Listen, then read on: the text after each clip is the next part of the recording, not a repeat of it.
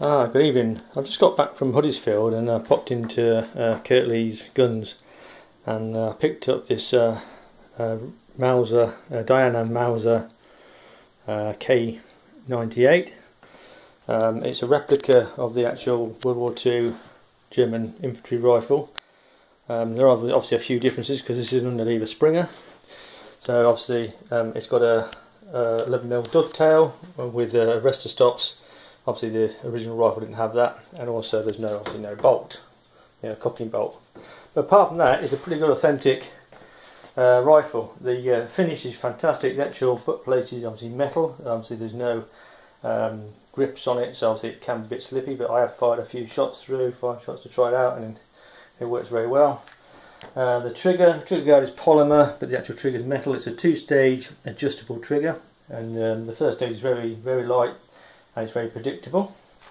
It's got an automatic safety, so when you cock it, and where you'd have your cleaning rod on the real rifle, that is underlever, so it breaks down just like the HW97 KT, and obviously the gate opens here, and you put your pellet straight into the barrel.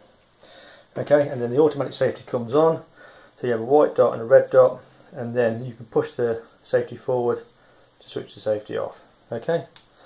Okay, so that's how that works. The finish is really nice. This is a real wood stock. It's quite heavy. It's I believe it's about 8.5–9 pounds. This is the .22 caliber. They do it 177. It's got a iron sight, so it's fully adjustable for windage and elevation at the back. It's very, very nice as well. Very precise. Nice clicks, adjustments. Okay, and also you can adjust the foresight with the tool. It comes with a toolkit, and you can adjust it in millimetre increments up and down. So you can adjust your foresight up and down. Another good thing about it is also you can fit an authentic sling on it as well, which fits through here, and then it goes onto this mounting point here for your sling. So you can actually fit a replica sling, which you can buy for about £14 off eBay. I've had a look at that, so I should probably fit one. I can just about see the iron sights, so I probably will fit a scope, but only a small one, probably only a 4x32, something not too big, because this is a nice looking rifle and you don't want to ruin the looks by putting a great big scope on it. I believe this is going to be pretty accurate, out to 35, maybe 50 yards. Obviously it's going to need some breaking in. It's brand new, it was fully boxed up in its packaging and still greased up, so I'm going to give the barrel a bit of a pull through. The barrel clean and a bit of a lube with some moly pull on the linkages and stuff like that. Like I said, very nice looking rifle, lovely wooden finish. Like I said, it's heavy, but the balance is very good. I'll just pick it up with one-handed. There we go. And I'm holding it outstretched, and that's the balance. So it's a nicely balanced rifle. So even putting a lightweight scope on the back wouldn't affect the balance too much, and so that weighs about the same as my 97. So I shall hope to get out and do a shooting review on it after I've broken it in. Probably put about 500 pellets through. Most underlevers take a bit of lead in as well, the rifle barrels do. So yeah, hope you enjoy this little video. Just an unboxing really, and a bit of an insight into this rifle. Thanks for watching. Good afternoon. So I'm outside with my Diana Mauser K98 .22 air rifle, and I've got a 2x20 pistol scope on, and I've been playing around with the zero, and I think I've got a sort of pretty much bang on now. So this is the target I used to do a bit of zeroing. So the first few shots were here, brought them over to here, then I played around to here, and then the final group I fired up there. So I thought, right, put a fresh target out. I'm using the JSB Express, a 14.35 grain. They've got a 5.52mm head, and this rifle really seems to suit it. Okay, so I'm going to go down and look at the 6 shots I took, and they're down at 25 metres by those blue butts. So let's go and see how we did.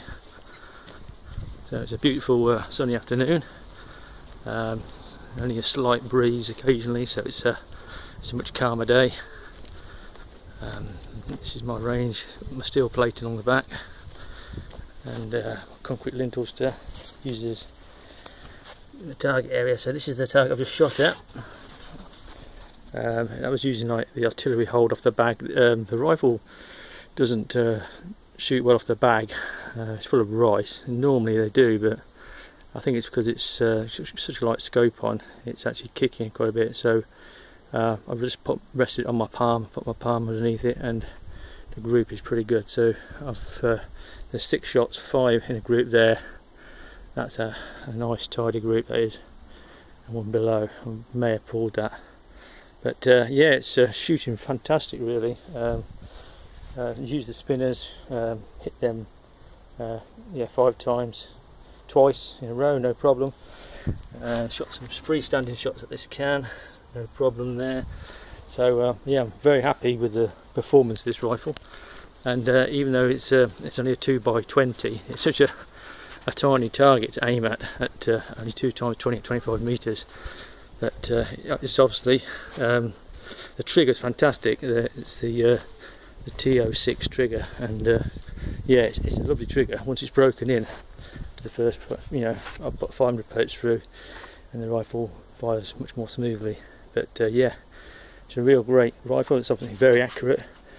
You could certainly use it for hunting if you put a larger scope on, but I probably won't. I'll probably use my compactor if I go ratting. But yeah, this is it's a really nice rifle, well built, and yeah, it was about, I think I paid £310 from Kirtley's Guns in Huddersfield last year for it. So yeah, pistol scope works really well. It took a bit of a while just to tweak it in, but I think that's more or less bang on. I said I was hitting the spinners down there at 25 meters, no problem, and freestanding as well. And if it was out, I'd have missed them. So yeah, great rifle. Hope you enjoy watching this.